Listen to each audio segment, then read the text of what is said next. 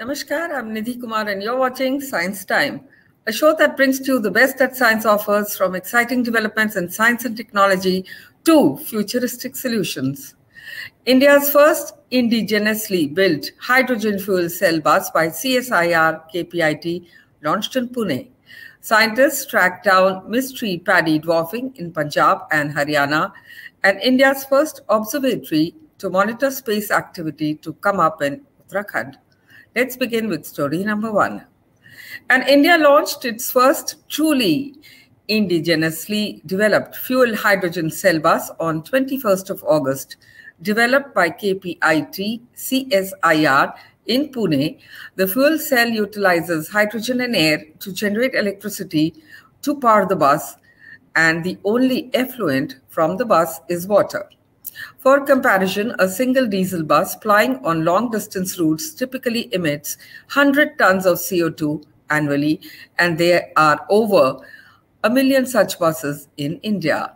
Also, the high efficiency of fuel cell vehicles and the high energy density of hydrogen ensures that the operational costs in rupees per kilometer for fuel cell trucks and buses are lower than diesel-powered vehicles. And green hydrogen is an excellent clean energy vector that enables deep decarbonization of difficult-to-abate emissions industry, steel industry, cement industry, and also from the heavy commercial, from the refining industry, fertilizer, transportation sector. And India can pole vault from being a net importer of fossil energy to becoming a net exporter of clean hydrogen energy. And with that, let's take you to story number 2.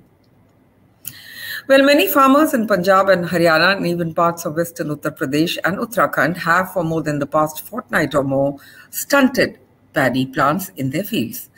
Such stunting typically occurs 30 to 35 days after transplanting or indirect seeding of rice. Initially, all plants register a uniform growth, but at a later stage, some stop growing while others continue. The proportion of dwarfed plants has been generally reported at 10 to 25%, even exceeding 40% in some cases. Agriculture scientists have narrowed down the cause of a mystery disease causing dwarfing of rice plants in Punjab and Haryana to either grassy stunt virus or phytoplasma bacteria. The vector responsible for their transmission is the brown plant hopper, an insect pest that sucks sap from the stems and leaves of rice plants. And scientists at the Indian Agricultural Research Institute, who had collected samples of plants from farmers' fields which showed symptoms of stunting and yellowing, have undertaken their electron microscopy analysis and DNA isolation through PCR technique. Preliminary laboratory analysis also indicates that phytoreovirus, or rice grassy stunt virus, is the source of infection. This virus, which induces stunting and yellowing of rice plants, is transmitted by brown plant hopper. The infected plants remain stunted even after application of the recommended dose of fertilizers. A preliminary report submitted by the IARI to the Union Agriculture Ministry has said. The second possible source is phytoplasma, a bacterial pathogen that is spread by both brown plant hopper and green leaf hopper sucking insects. And with that, let's take you to story number 3. India's first commercial space situational awareness observatory to track objects as small as 10 centimeters in size orbiting the Earth will be set up in Uttarakhand's Garhwal region by Digantara, a space sector startup. The Space Situational Awareness Observatory will help India track any activity in space, including that of space debris and military satellites hovering over the region. Currently, the United States is a dominant player in monitoring space debris, with observatories in multiple locations and commercial companies providing additional inputs from across the world.